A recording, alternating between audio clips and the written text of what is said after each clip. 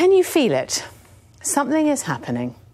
The old politics and the old smear and fear tactics don't seem to be working anymore. Project Fear, trying to terrify the nation into voting Remain, didn't work. Nor did the dog whistle when it came to painting Sadiq Khan as a closet extremist in the mayoral election. Nor, it appears, a Tory High Command's highly personal attacks on Jeremy Corbyn, his alleged terrorist links, his unsuitability for high office, the PM calling him weak and unstable, whereas she, of course, is altogether now strong and stable. But it's not working. Of course, the only poll that matters is June the 8th. But May's approval ratings over Corbyn have plummeted. She may even lose seats. Corbyn's acolytes aren't innocent of dirty dealing themselves, but he's not in government yet. It's time for the nasty party to change course before it's too late, steal Jez's clothes and start offering hope, as well as fear.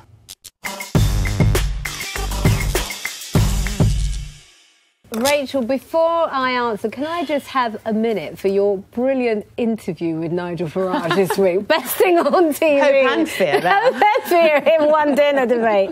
I have to say, I completely agree with you. Completely agree with you. Theresa May has just played this all wrong. And as we saw with Zach's campaign, the Linton Crosby days, that school playbook, it's over. It doesn't work anymore. And how can you make Jeremy, and you know I'm not the biggest Corbyn fan, but how can you make Jeremy Corbyn now look somewhat electable? And that's all down to her. Well, I'm glad that you agree with me, June. I mean, should we have a look at some of Theresa May's highlights when she's from the smorgasbord of vitriol that she's been feasting from? Last night showed that Jeremy Corbyn's minders can put him in a smart blue suit for an interview with Jeremy Paxman. But with his position on Brexit, he will find himself alone and naked in the negotiating chamber of the European Union. Jeremy Corbyn doesn't have the belief, the will or the plan to deliver Brexit. And he doesn't have the strength to do so either. The only way he can get into number 10 is by doing a deal with the Scottish Nationalists and the Liberal Democrats, who do not believe in Brexit and do not want it to succeed. Nick, do you see in the Telegraph this morning, it's actually reported, they've been briefed, that she's dropping the politics of fear. She's realised it's not working because we're going to head for a coalition of chaos, aren't we? Right. Okay, oh, here we go. You talked about stealing Jez's clothes and you said that the Conservatives lose seats. I give you this pledge. If the Conservatives lose seats, I will wear your green jumpsuit. I tell you that now, the next Thursday after the election, if they lose seats. The nation looks forward to it. Well, the nation has suffered enough, but there we are. Go on, hold on. Wait, why are you so sure? Well, we all know that. That's the whole gag. Why are you... Come on. No, but her poll lead is down to 3 points, Nick. Yes, the poll is, and we're going to discuss that a little bit later. So how do you explain that, then, Nick? Talk. Very easily. That is one in a range of polls. True. It is a company that member told us consistently that Britain would vote leave, and always said Britain would leave, and I think we all know, in fact... that Britain would remotely leave. I'm so sorry. It also is... a poll organisation in the past has had some fairly wild predictions. But let's just come back to what you say.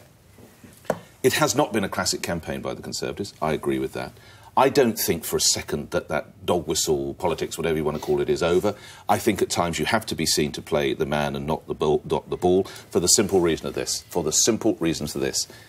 Imagine there was, God forbid, another outrage such as Manchester, and it was announced that Cobra, unfortunately the Prime Minister couldn't be there, Cobra would be chaired by Diane Abbott. That's all you need to say, because that, again, by personalising it, I know, but politics is the business of personalities, as you know, is probably as better of any of us around this table, and that is what you have to do. If you're seeking to lead a country, you have to show that you have the wherewithal, the nous, the skills, the mental faculties to do it all, and I think that pointing out that in some instances there's very mixed messages from Mr Corbyn about certain aspects and certain allegations of some of the friends he's kept is totally and utterly valid. Carol, Theresa May said this was going to be the Brexit election. She hasn't spoken about Brexit at all, and things haven't gone well for her. It's been her biggest mistake not to make it about Brexit. Go on. She, you know, her advisor, Nick Timothy, he wanted to steer it away from that. catastrophic mistake. And you could see the other night by that debate on television, well, the sort of debate with her and Which Corbyn. one are we talking about? The one on Monday with Corbyn go first and then she went. The one with Paxman.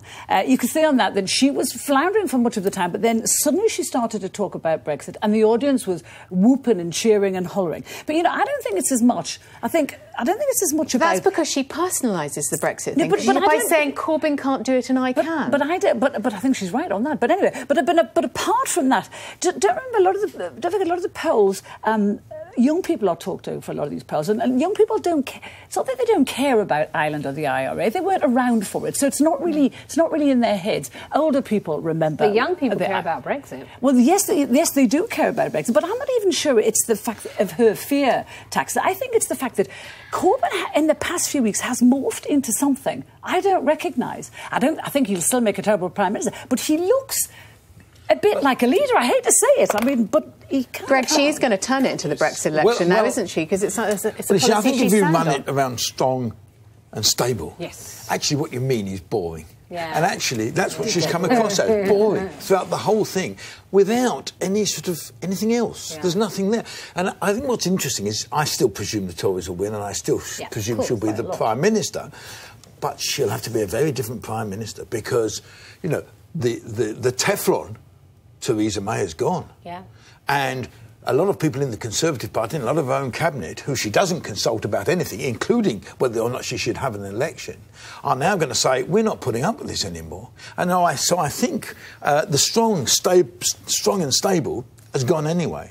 She has now got to be a different sort of Prime Minister if she's going to remain as Prime Minister. But, Greg, can I just approach Greg on one thing? You think she's going to be the Prime Minister? She's going to go and do the negotiations for us, which could take 2 years, 5 years. Do you think, on the evidence of this general election campaign, that she is actually the right person to conduct this negotiation? No, I've never thought she's the right person, because I think she straight away had said, Brexit means Brexit and all that, and suddenly went from somebody who was a Remainer, to becoming the leading hardline Brexiteer.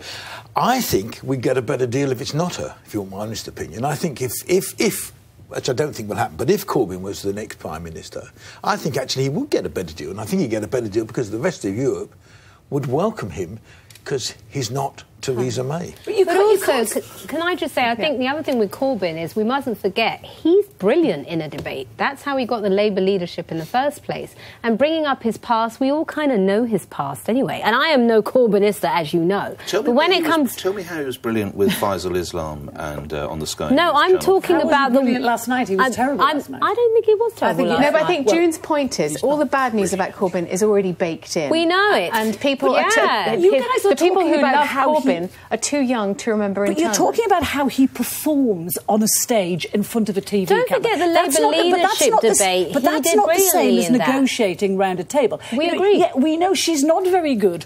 She's not very good on a TV camera, but I suspect she'll be much better in negotiating. Yes. Yeah, but if you talk to the people in the cabinet with her when she was Home Secretary, if you talk to the Cleggs and the Camerons, she drove them all nuts because she wouldn't negotiate anything. Now you're not going to get a decent deal on Brexit by just sitting there and saying, that's all I'm prepared to give, I'm not going to give any more. She's not going to get it. But how do you know she's going to say that? Well, she's already saying that. Well, I don't... It doesn't mean that you say lots of things before a divorce. It doesn't mean you actually go in and present yourself like that when you are actually divorced. That's kind of what you have to judge things by now. Well, the question is, did she want to... I mean, she had a poll because she wanted to have a bigger majority. And the question I don't quite know is, did she want a bigger majority so it gave her an easier time giving stuff to the Europeans? No. I'm sure and if she didn't, if she was doing it the other way, to say, I'm going to be really tough, well, she's just damaged herself. And she's damaged the case. But going back to my topic, which is the politics of fear, Jeremy Corbyn has never gone personal, and he's also never responded to these personal attacks. No, but hang on, so he hasn't gone personal. We've got one more week. How is she going to play this now? But he hasn't gone personal. But he's had his lieutenants do it for him. He's had Diane Abbott out there. He's had Emily Thornberry. But that's they've got very personal. He's stayed above it all. All they have to do I is don't go. think that works anymore. Look at the Trump campaign when Hillary was only attacking Trump and not talking about what she was going to do. It didn't work. People want to hear what you're going to do. What's interesting is those of us who were here that week the election announced, we all put what we thought the majority was going to be. I'd love to see them now because we were talking about things somewhere between 50 and 150. If she gets a 50 majority now, she'll see that as... a failure. That'll be seen as... Well, it'll be seen today as a success. Yeah. She'll get more than that. I think she'll get more than that. Do you think she'll get more than I that? think she'll What get between 80 size? and What's the 100. biggest size they do that outfit in? X large. Okay, maybe we'll put two For you. together. You can put one in one and one in the other. Could we have one specially made? Yeah, we've got to get on the phone.